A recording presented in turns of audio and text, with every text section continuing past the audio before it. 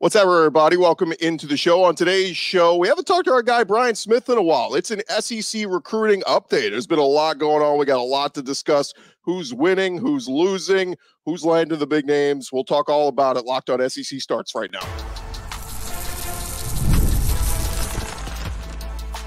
You are Locked On SEC, your daily podcast on the Southeastern Conference. Part of the Locked On Podcast Network, your team every day. And what is up, everybody? Welcome into Locked On SEC. It's great to have you guys along. I'm Chris Gordy. Thanks for making Locked On SEC your first listen every day. Just shout out to our everydayers. We're free and available wherever you get your podcasts and on YouTube. Part of the Locked On Podcast Network, covering your team every day. And this episode brought to you by LinkedIn Jobs. They are covering all of our recruiting episodes. LinkedIn Jobs these days, every new potential hire can feel like a high-stakes wager for your small business. LinkedIn Jobs going to help you find the right people faster and for free. Go post your job for free at linkedin.com/LockedOnCollege. Terms and conditions apply. He's Brian Smith. He is our Locked On Recruiting Insider. And Brian, it is a busy, busy time of year. Thank you so much for taking some time to join us. It is the busiest 2 weeks of the year for me because all these kids are about to commit at the same time. It's about to be recruiting palooza. Yeah, it's insane how much activity we've had here these last couple of weeks. So a lot of visiting, a lot of traveling, a lot of coaches hosting, a lot of kids. But I kind of want to start here. In this day and age with NIL and, basically the ability to, get a walk-on an NIL deal, pay for their scholarship, the transfer portal era, where are we with roster limitations these days? Because it used to just be you could only sign 25 kids and that was it. And all that's kind of changed here the last couple of years. To my knowledge, unless they've changed it again, the NCAA, to my knowledge, you can sign more than 25. That used to be the number. And that's good, that's bad. But one of the reasons I think they went to that, there's been a lot of complaining from 7-on coaches, from high school coaches. Everybody just wants the portal kid. They're passing up my high school kid. Well, you made immediate eligibility for transfer, so it's your fault. So you guys wanted it. You can't have it both ways. And that's the deal. So some schools like Louisville take over 30 transfers because they can't get the high school kids they want. They get a bunch of 3-star guys. Or somebody like Georgia just kind of picks and chooses from the portal, and they'll take 25 high school kids in a class because they're getting the guys they want. So every program is a little different. It's a great question. I don't want to do the research paper on it because it'd be 500 pages, but it is wild because every school is different. It really just depends on what level of high school kid you can get, how you do it. But you can load up in one class if you want. Yeah. If wait like 2 or 3 years and all of a sudden you got all these kids at once, school like Mississippi State might do that because they're not going to be good every year. I'm sorry, they're not. Why not do it that way? You got 35 seniors on your team. You could be a team that could beat Georgia, that could beat Bama or LSU. Well, that's the thing. It's a numbers game. It was like you were limited to the 85 scholarship players, but it was like if 20 scholarship players all leave through the transfer portal and I didn't bring that many back in the transfer portal, then I should be obligated to add that to my signing class, right? I mean, I should be able to sign 35, 40 kids. So very interesting in how this thing is just ever evolving. And it's funny that, you can't even keep up nowadays. Every day I tell somebody something about college football and they go, I didn't know that. I'm like, dude, keep up. It's like everything's changing every day. One other thing I wanted to talk about, and it's funny, we talk about paying players and let's be real. Come on. Blue Chips was a movie a long time ago about this very thing. But in the realm of paying players and paying recruits, this thing has evolved so much now, Brian, where it's not just paying a kid to come play at your school. Now we're seeing a world of their kids getting paid to come visit a school. I mean, now it's like just for my presence on your campus. Like, what are we doing here? It is not my favorite subject, but at the elite level, the programs, I know I was talking to you off air, like Florida State and Miami combined, unless something changed here in the last hour or so, from this past weekend, which they all hosted multiple official visits, goose egg. No commitments. Now, I want you to think about that. Miami, I don't care how much you like these schools, hate them, whatever. Miami, Florida State. Really? It's because of that. These kids are getting bags just to show up at a lot of places. And there's still decisions to be made too. But some of these schools are taking like 8, 12 kids in for a visit in a weekend and not getting anybody. Really? I mean, that's crazy to me. So a lot of it is the NIL stuff. And just to throw it out there, I know, Chris, you're going to be shocked by this. A lot of parents think their kids are worth a lot more than what the schools do. I know you're going to be just completely blown away by that. And that's one of the things that's also a problem. I've never met a parent that was realistic about their kid's ability, and it's never going to change. So that's a problem as well. And a lot of the NIL money at certain schools, I won't name any, but you and I were talking about a certain SEC school. They've already spent a lot of it for this year because they went and got the kids they wanted, like the elite of the elite. And now these other kids come in and visit. Where's my money? Well, if you want to be here, that's great. But otherwise, go on down the road. We don't have that for everybody. And it causes a lot of rifts. So NIL is a wild, wild ride. Well, and think of the comments we've seen recently from some head coaches out there. Just this week, we saw Steve Sarkisian on the podcast with Joel Klatt, where he said, NIL should be the last thing we're talking about with kids. And granted, everybody goes, oh, yeah, boo, Steve Sarkisian, but he's just giving you his real honest opinion. Brian Kelly got killed a few weeks ago, and he said, look, what happened to come play football at LSU because it's great football tradition. You're going to get a great education. We're going to get you ready for the NFL. All this stuff is after the conversation where it starts with, what are you paying me to come here? And I do think, a lot of coaches, it feels like, oh yeah, the big rich coach doesn't want to, it's not that they don't want to pay the player. It's like, we're losing focus here on what this is supposed to be about, right? That's the problem. From what I'm told, the majority of the time, not saying all, parents come with recruit, whatever level player he is, they want to talk money first. How about you meet everybody first? How about you see the academics before that? How about you tour the campus? If I'm going to give you a bunch of money, I might want to know you personally. What are we doing? So there are a lot of people that are clueless, and I know flat out, this is not opinion, that has turned off people in these things they call athletic departments and football coaching rooms. And certain kids are taken off the board because of the parents, because of how the attitudes is of the kid. Like, hey, I know I'm going to get all this money. They're talking to the guys in the locker room at the school. They'll tell the coach, look, we don't want this dude. You want to axe yourself? Come in talking about demands for money. Goodbye. Especially the elite programs. I know Kirby's talked about this a lot. They use NIL for certain kids and whatnot. But let's not kid ourselves. He wants a locker room environment. That's why Nick left. He hates this stuff in Alabama. He hates it. You're screwing up the locker room and the chemistry. Like Chris, what you're talking about. It's better not to take the elite kid, tell him to hit the road, take another guy that you developed and wants to be a part of your system. You think Alabama and Georgia are going to fall off if they continue to do that? Probably not. Yeah. It just feels like this thing is going to hit a wall eventually, right? 100%. How about, let me tell you about our great business administration degree you could get.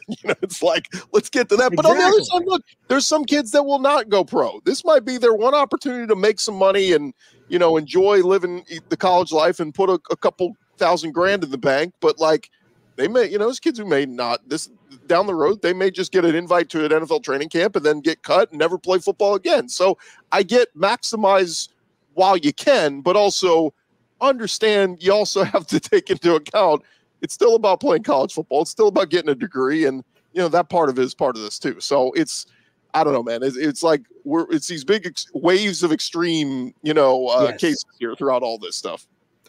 I am anxious to see some kind of limitations on it, but I don't know how you can do it because every state's going to have different laws.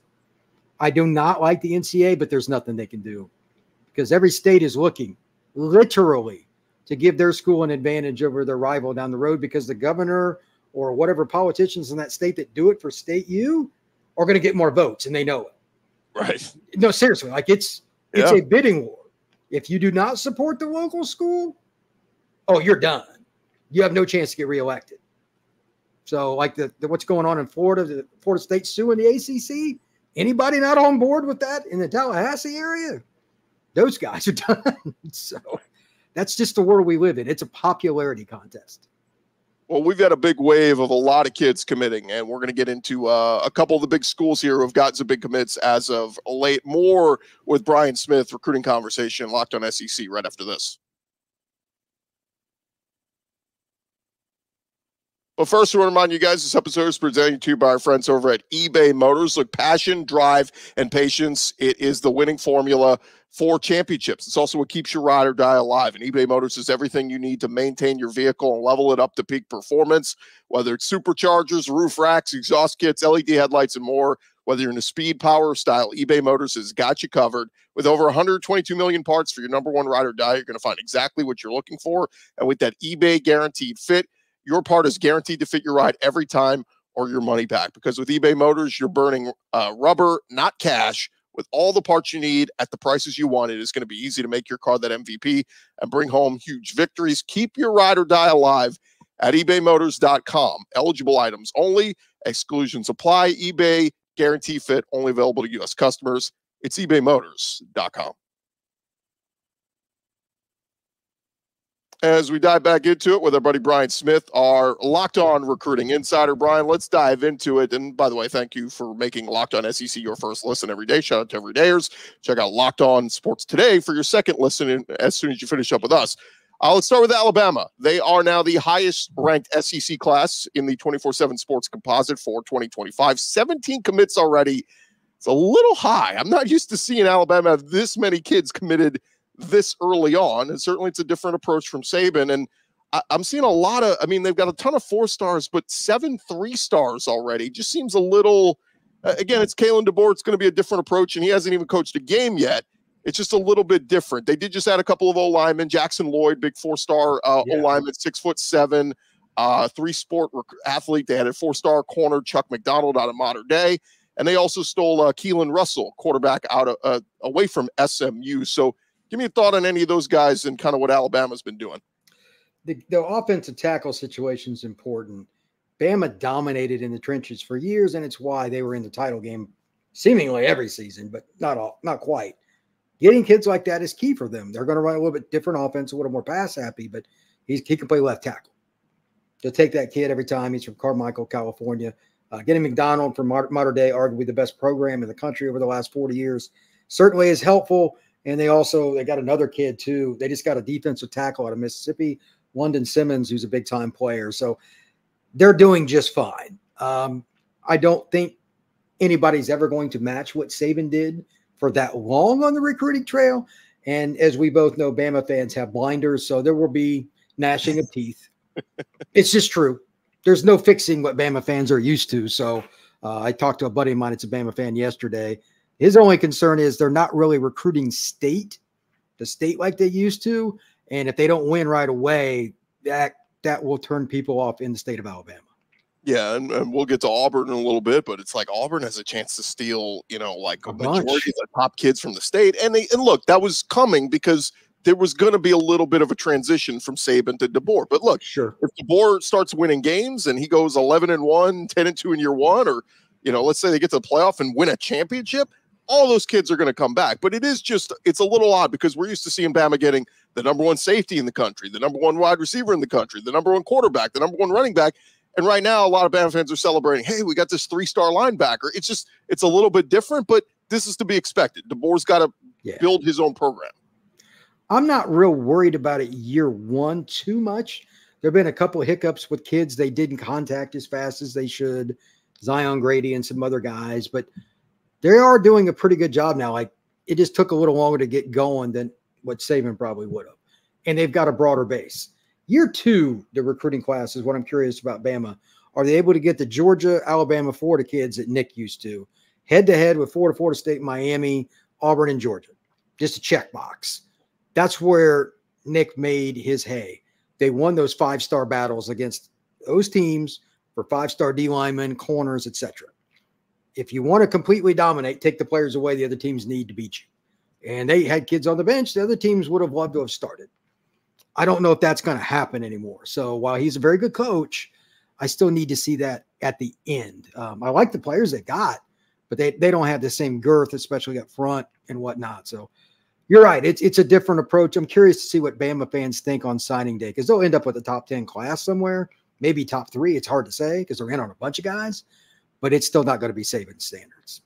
Yeah, look, most of them have just been uber positive. I haven't seen any Alabama fan complain about, like, they get a kid and go, yeah, this kid's going to be a stud. It's like they're just celebrating any kid they get right now. So that's to be expected. Let's switch over to Georgia. They're right behind Alabama, 4th overall in the country, and they've added some studs recently. 5-star linebacker Zayden Walker out of the state of Georgia, 4-star safety from Todd Robinson, and then 4-star wide receiver Taylyn Taylor. Give me a thought on any of those guys.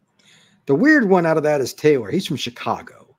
Georgia doesn't get kids out of Chicago, but that's how recruiting has changed. And he's a receiver. You would think they'd get a D lineman or something, knowing Kirby. He's a really fast receiver that is elite. He'll play early for the Dogs. And when you talk about Zayden Walker, he might be the best linebacker in the country. I know Georgia's defense is complex. They're going to find a way to get that kid on the field. Special player. Everybody in the country wanted him. I don't know of anybody that didn't have him like a top 3 linebacker nationally. The only problem is I don't know which spot you play him at. My spot probably would be sick on him. Just put him out there and let him kind of play downhill early on. But I'm sure they'd like to get him playing Will or Mike at some point. He's just got to learn the scheme. And Georgia's scheme's pretty hard. So they're getting the kids they normally do. And on top, they just got the Garrett kid, the defensive lineman. Oh, ho-hum, another 4-star, 290-pound kid. They can play in their 3-4 defense. Like, they just have so many of those guys. They can take on attrition that other schools don't. He could have went to about any program he wanted. He lives 15 minutes from Athens, so that was kind of easy. But Georgia's rolling. They'll end up with a top 5 class conservatively. And I would have bet that if I had to pick one school, they'll end up with the number 1 class. Yeah, go figure. Kirby Smart, still pretty good at that recruiting thing. He's good at it. Shocker. Let's jump over to Auburn because, man, they're currently sitting at number 6 overall in the composite rankings for 2025. And before we talk about who Auburn's picked up recently, let's talk about a kid that they are trending towards. Quarterback Julian Lewis, a 5-star USC commit, but a lot of people are thinking he may flip to Auburn. What's the latest there? That is a wild situation. It depends on the moment of the day, what I would answer to you. I had 3 different conversations with people about him yesterday. 3. So it just depends on who you talk to. The NIL thing is a big factor. Depending on who you believe, that's a 7-figure kind of deal. I mean, like, I don't know what they'll get, but I've heard they won over 7-figure, which is crazy to me, whatever. But USC's got deep pockets. They're really after him. And, of course, Juju would fit that offense that Lincoln Riley has in Los Angeles. That's where he's committed, but Auburn's only 2 hours away, if that, because he's in Carrollton, Georgia. I think he's going to end up at Auburn. They've done a great job of recruiting him, and they got a great relationship with him. The parents like it, and it's a lot easier for the parents. Let's just be honest. Plane flight or a 2-hour stroll through the countryside to get to go see our kid, you know, and they could move down. There's all kinds of ways they can make this work.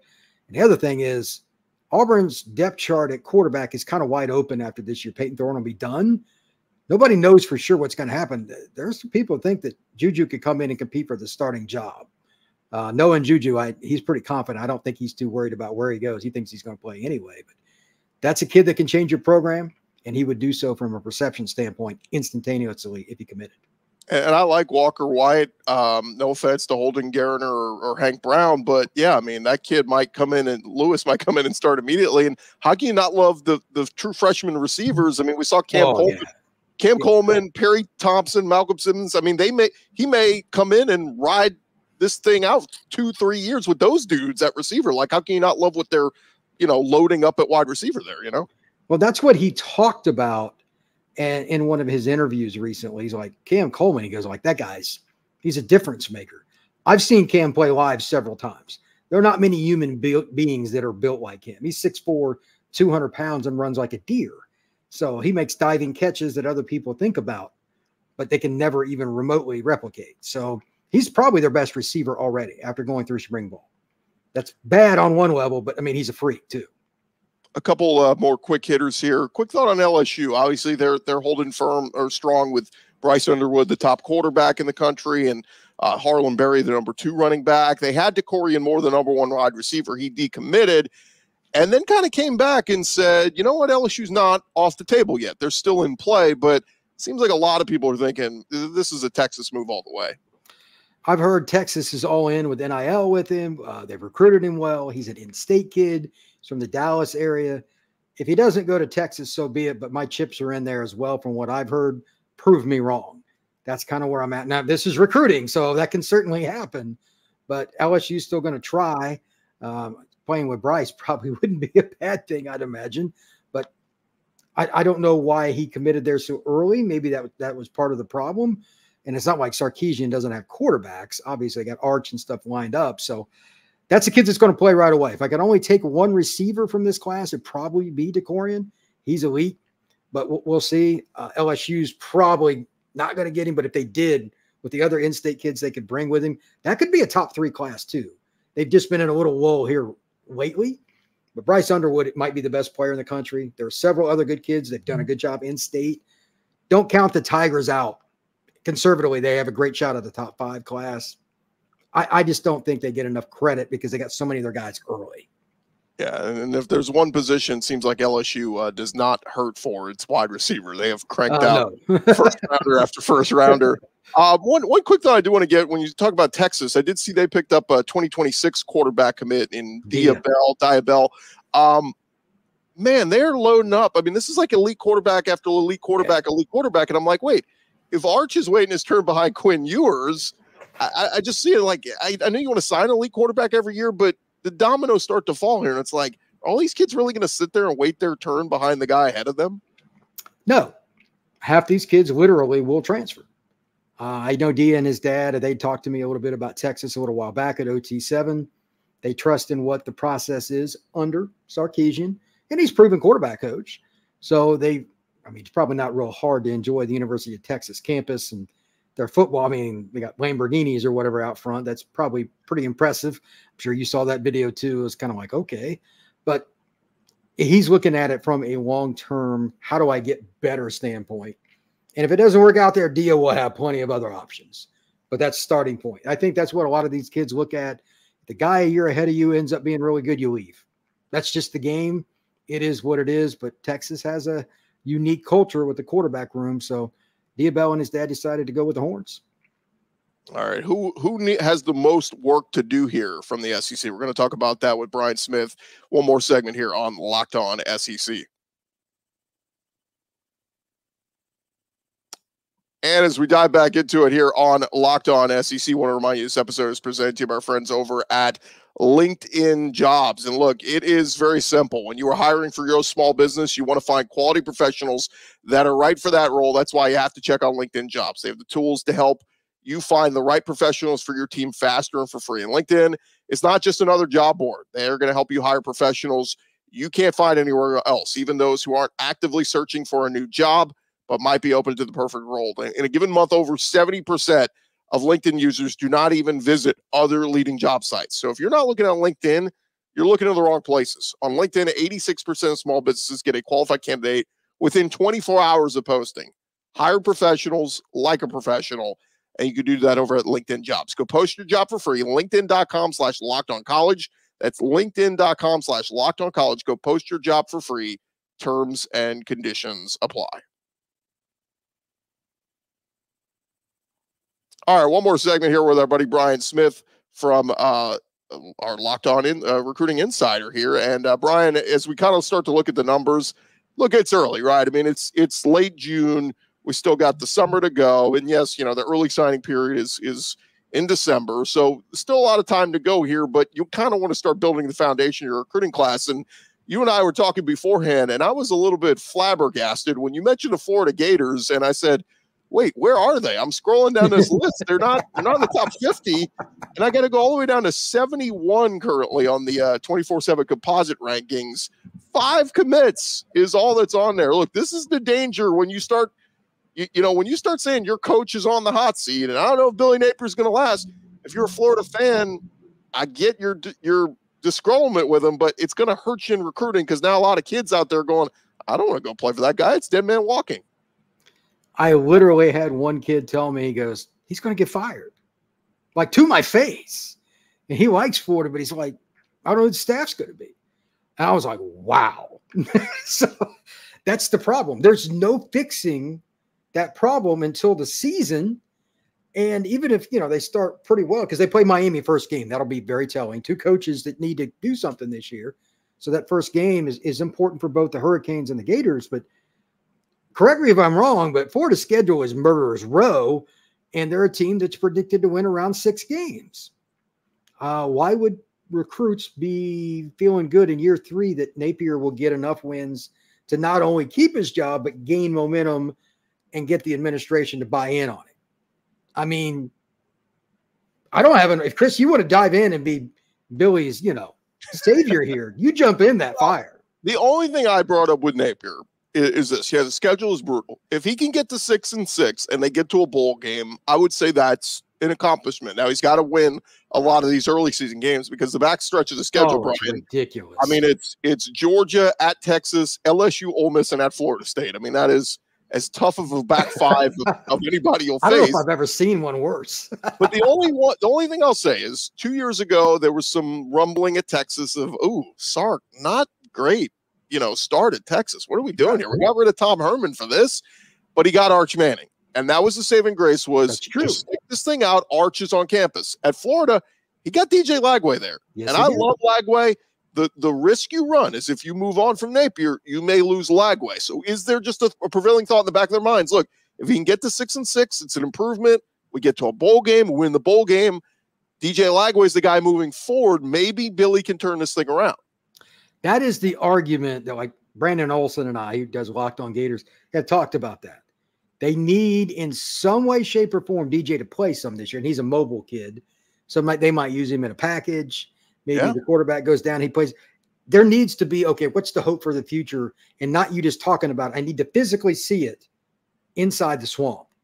And that's hard to do playing freshmen and sophomores, but are you going to win the SEC this year? I mean, he can't say it, but the answer is no. So you might as well play some of the younger kids without getting murdered.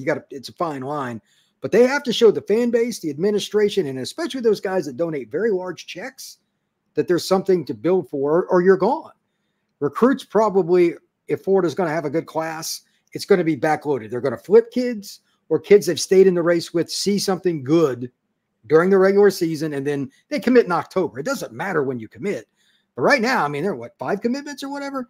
It's Florida. That's one of the top 5 jobs probably in college football. And you've got 5 commitments. It's all because Billy's on the hot seat, is what it is. It's a dangerous territory. One more thought here as we look back at some teams with maybe some work to do. I'm looking at Kentucky. They rank 40th. They've got 9 commits. Now, 4 of those are 4 stars, so they've done well there. But Mississippi State, they've got 12, but they rank 56 in the rankings. They're behind Vandy. Vandy's 52. So I just start to look at some of these schools. Ole Miss has 12. Tennessee has 11 commits. Not saying they're all behind the 8 ball, but some work to do here. And, we expect some of these teams to pick it up, particularly Josh Heupel at Tennessee. I'm curious to see how the next 10 days go. A lot of kids have commitments between the 25th and 30th of this month. Even a lot of these coaches, we think we're getting this kid, but with NIL, of course, you're dealing with 17-year-olds in general. Good luck with that. You just don't know. Heupel and a bunch of guys are waiting on these decisions.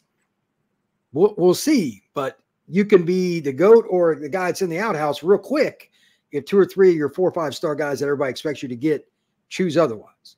Napier could be all of a sudden the guy that looks great because they're in on a gazillion guys. Nobody thinks they're going to get him.